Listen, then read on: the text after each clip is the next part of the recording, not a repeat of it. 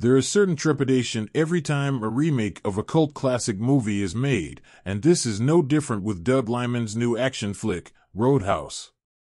It's been billed as a reimagining of the 1989 thriller starring Patrick Swayze as Dalton, the bouncer who turns up at the Double Deuce Bar to clean up all the fights and general trouble at the establishment. In this new version, Dalton is reimagined as an ex-UFC fighter, now played by Jake Gyllenhaal, who is tasked with sorting out trouble at a roadhouse in the Florida Keys. The setup is good, and Gyllenhaal has the acting chops to make Dalton believable, as well as physically being in top shape for the role. The remake follows most of the beats of the original, with a brand new spin on the story for modern-day audiences.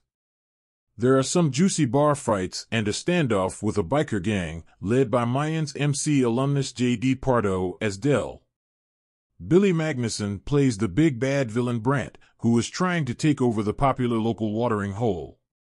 But he lacks the physicality to stand off against the ripped Gyllenhaal. This is where a certain ex-UFC fighter comes into the frame near the hour mark and threatens to derail the whole movie. Conor McGregor was reportedly paid a whopping fee to portray Knox in Roadhouse, and based on his lack of acting abilities, it's definitely McGregor who got the better deal. When he turns up to cause havoc for Dalton, he delivers one-liners so bad, it risks ruining what has been built up over the previous hour.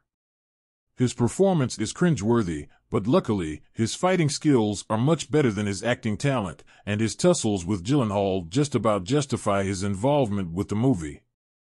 Roadhouse is great fun, but it shouldn't be taken seriously in any way. If you can suspend your disbelief for 2 hours, you are in for one hell of a ride.